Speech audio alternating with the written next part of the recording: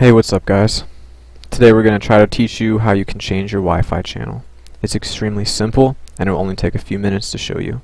The first step is on Windows computers. You're going to want to open up command prompt and you're going to want to type ipconfig. Once you type that in, you're going to scroll up a little bit and underneath Ethernet adapter Ethernet, you're going to find the thing called a default gateway. It's probably going to look something like mine, 192.168.1.1. And you're going to take that and type it into your URL address bar, preferably on Google Chrome, because Google Chrome is way better.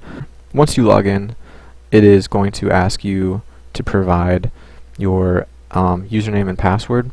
Most of the time these are admin.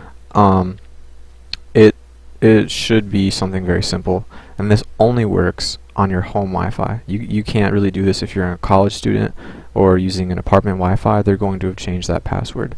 So on Netgear, you want to click Advanced, want to look for Setup and Wireless Setup.